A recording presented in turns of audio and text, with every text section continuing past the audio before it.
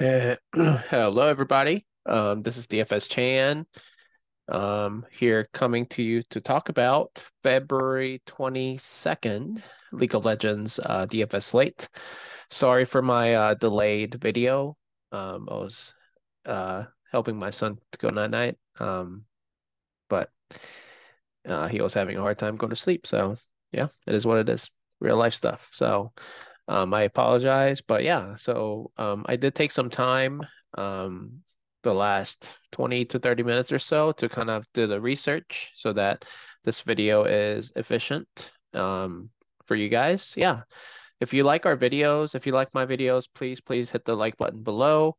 That would mean a lot. It keeps me going and keeps me motivated to keep making these videos. And obviously from Wednesday through Sunday, I tend to make a lot of the videos because the prize pools are bigger and we have a bigger size slate in terms of like the number of games and number of variations that can happen from that. So I hope you like these videos and find these useful, and please hit the like button if you think so. So we have two games in China and two games in Korea. The first game in China is JDG versus FPX. It's a huge favorite, one-sided game. At least that's how it's projected. I do agree with those odds. You'll see from my metrics that I researched why JDG should be that big favorite. You see JDG is starting the regular 5, 3, 6, 9, Kanavi Knight, Ruler, and Missing. And then FPX is starting Xiao Hu, and then Hacker at jungle again, and then Care in the mid lane, who's been playing pretty well, but LWX and Chocho at support. So yeah, I mean, I think FPX has been very up and down. I'm not, like I said, you probably watched my videos before, and if you have done so, you know that I'm not a huge believer in Hacker, and you'll see the metrics support that he's not a good jungler. But you know, it is what it is. Some people like Hackers, and I don't. So, and I think especially today, he's gonna struggle against Kanavi. So, one of the best junglers in the LPL. And then LNG versus BLG is the second matchup of the Chinese slate. Zika, Tarzan, Scout, LP, and Hang are the starters for LNG. And then Ben, June, Yagao, Elk, and On are the starters for BLG. And yeah, I mean both of these rosters are stacked. I'd say like on its paper, like BLG actually has a better roster in my opinion. It's just that they just have not played well together, and I feel like they just haven't hit their ceiling quite yet. They have looked up and down quite a bit throughout the season. When they look pretty good, they look pretty good, but when they look bad, they look really bad. And I think it's mostly because of the top half of the map synergy, especially a Gao, just not meshing well with June and Ben, unfortunately. But that can turn around obviously at some point in the season. But LNG actually, on the other hand, has been playing pretty well with Tarzan and Scout.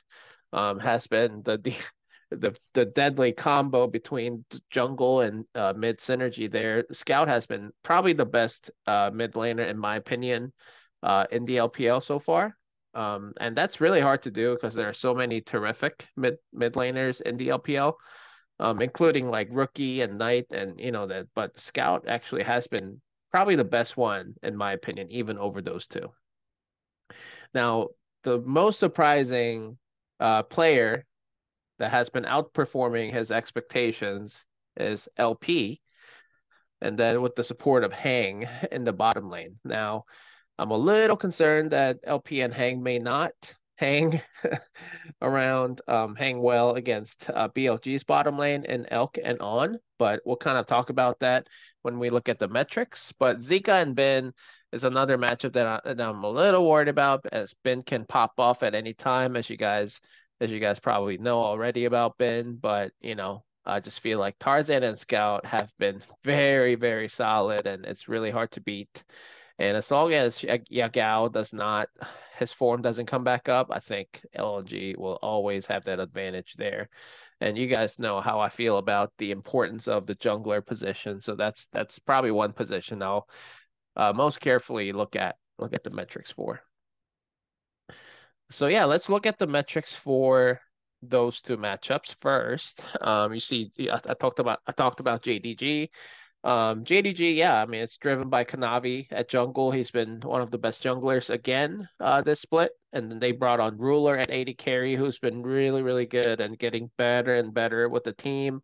I think communication wise, he's not fluent in Chinese, but he is getting better, I think. And Kanavi is helping with that translation part since he speaks both Korean and Chinese. But so I'm happy that Ruler is getting along, but that's also very scary for other teams and their opponents, as the season goes on. So JDG should be favored by this much, in my opinion. I mean, looking at the jungle control percentage difference, JDG has a huge, huge advantage there at plus 7%. Then lane control percentage at 1.6%, and then gold spent percentage difference at 17.7%. That might be the highest one that we've seen so far. It's actually rivaled by another matchup on the slate today in Korea, but we'll talk about that later. But yeah, I mean it's fun. Looking at the metrics, there is no reason why JDG should lose the series against FPX, right? And that's what I said. I mean, JDG should win 2-0 unless they want to experiment with different champions or comps like T1 did the other day. I mean, that can happen on a game like this where I think we're approaching the end of the first half of the spring split. So teams tend to do this when, it's kind of like they're trying to make a push through, and basically like a halftime at half point of the split, where they, tend to make these types of experiments and try out different champions against an opponent that, is inferior. But I just don't see JDG losing, and JDG really needs this series actually to stay on top of the LPL, top, third of the LPL that goes to the playoffs. So I really do think JDG will win 2-0. But I guess the most important question for DFS is now, like, is it gonna be so lopsided that, we're not gonna have good kill upside for JDG? If do we want to make them primary stack? I mean, a long stack or short stack? I mean, you see the CKPM is set at 0.82, and then kills over under is set at 23, which is not terrific, but pretty good still, like compared to other games that we have, except for one game. So I do think it's pretty good. I mean, I think you kind of have to have like a mixture of JDG longer stack and shorter stack. I think it's a good thing to have both types of stacks for using JDG today. JDG can pop off, and there's not that big of a gap between JDG's CKPM and then FPX's CKPM, so it should be around 0.82 or 0.80-ish. So it really depends on how that would go, but I think, JDG can always pop off, right? Like JDG is sometimes known for producing high kill games. Last year, especially, JDG, I think, had the top three highest kill upside in the LPL, the whole split or the whole season, rather. Um, so yeah, I mean, I think JDG could be the highest scoring highest scoring team stack to use, but there's a good chance. I mean, they might just win like 15-5 or something like that. So not too high, not as high as maybe the teams that we're just about to talk about in the next matchup. LNG versus BLG, I just talked about briefly. I share my eye test analysis, but now I will share the metrics that I found that favor LNG, and that's why I think LNG should win this matchup against BLG. Total kills over under, first of all, is set at 25.5, which is quite higher compared to JDG FPX. So this is the highest kill upside matchup. Just looking at the metrics and combined kills per minute, although it's about the same as JDG FPX matchup. So I think LNG, if they do win, I think they will probably score the highest in terms of kill upside. So we'll see what happens there. But like I said, I see all the key metrics favoring LNG, as you can see on the screen. So I have LNG winning 2-1. As mentioned, Yagao actually has been struggling. I think he's been, he came over from JDG to join BLG, hoping for big things to happen for BLG. And it still could. I mean, it's early in the split, early in the season. I mean, they could still pop off and go to the Worlds and make some noise. But at the same time, right now, like if you ask me right now, who's better, who's in better form between Scout and Yagao that are going against each other in the mid lane, it's 100% Scout. Like I said, Scout has been really lights out. I think Scout is going to dominate this game. That's my feeling, gut feeling. He may score the highest, even on the LNG team. Maybe LP could. Obviously, traditionally, LP should score the highest, the AD carry, but Scout has shown that he can pop off and he can score the highest. He has that upside by racking up kills. And kill share is really high for Scout. So I think that's going to be the main difference. And as mentioned, the jungle control percentage and the earned gold per minute difference between the two junglers in the game favor Tarzan, albeit slightly.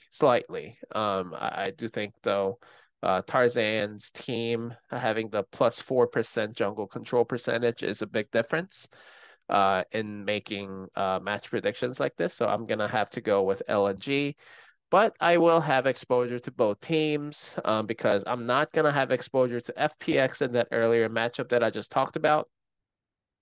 But I do think, yeah, I can definitely see BLG pulling off an upset if they had to hit their ceilings. Like I said, I mean, as long as June and then, like I said, Yagao needs his form needs to come back up a little bit. But like I said, the bottom lane, yeah, I mean, Elk and On could definitely beat LP and Hang.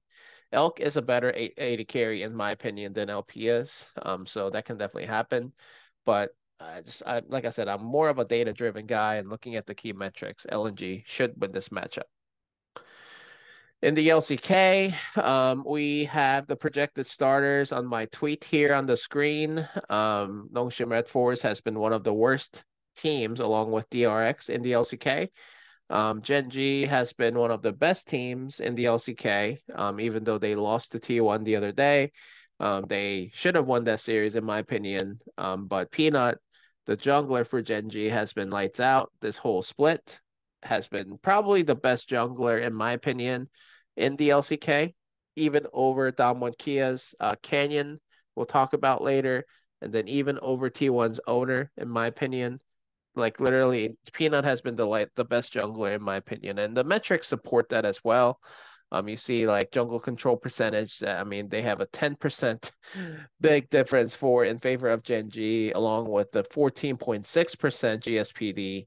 I mean, and they have a better early game and mid to late game ratings as well, compared to Nongshim Red Forces. So yeah, all metrics, all literally every single metrics favor Gen.G. So I have Gen.G winning 2-0, unless Gen.G wants to experiment. I mean, they could drop a game or so, but I just don't see them losing the series. So I'm not gonna have any exposure to Nongshim Red Force tonight. And so yeah, I mean that's already two teams, FPX and Nongshim Red Force that I'm not gonna have any exposure to. And unfortunately the underdog odds are so big that maybe people, will probably be on the same page as mine where they're not gonna carry much ownership. So I mean, just from the game theory standpoint, yeah, I mean you could play them, but if somebody asked me to play like who was the better underdog to play, like a long shot underdog to play, yeah, I mean it's definitely gonna be FPX. I mean, as I think Nongshim Red Force, I don't think they're gonna score well even in an underdog victory. Just given the high kill upside in this matchup between JDG and FPX, I think it's a better underdog to play FPX compared to Nongshim Red Force. But like I said, at the end of the day, I don't think I'm gonna have any of those underdogs in those two matchups, the heavy underdogs in my lineup today. And then the last one in the LCK is very interesting. I think it really comes down to if you are like trying to use like one-offs, or if you're using either of these two teams in the team slot, I think that's probably where the most value lies with these two teams. As you can see, the total kills over under is set at 19.5. Under 20 kills total is very, very low. And the metrics support that as well because the CKPM that I looked up on average between these two teams is set at 0.59, where KT plays a little bit faster than Damwon D plus Kia, but still like 0.59 under 0.60 basically is so slow, much slower compared to the other three games on the slate. So yeah, I don't think I'm gonna have any like players exposure, maybe one-offs in the top or support lane. It could happen, but at the end of the day, I'm just not really interested. And I mean, in terms of just making match prediction to use any of these two teams in the team slot, yeah, I mean, I just looked at the jungle control percentage and lane control percentage and the gold spend percentage difference. They're all very even. Like it is literally so close. You see Damwon Kia has a 1.2% advantage in jungle, but KT has a better laning matchup. And then, I mean, you see better early game rating for Damwon Kia, but better mid to late game for KT. So they're the better team fighting team for KT. But I mean, like I said, so yeah, I mean, it's like back and forth, tit for tat.